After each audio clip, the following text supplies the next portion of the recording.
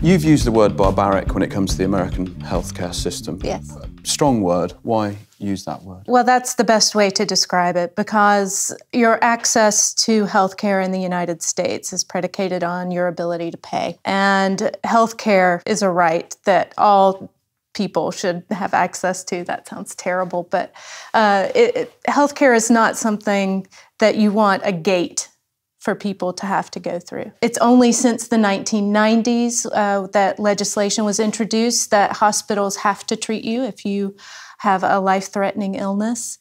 So we were late to the game in that. At this point, our emergency rooms, our A&Es, are overcrowded, but that's because people can't afford to go to the doctor. So what do? They put off going to the doctor until they absolutely have to go.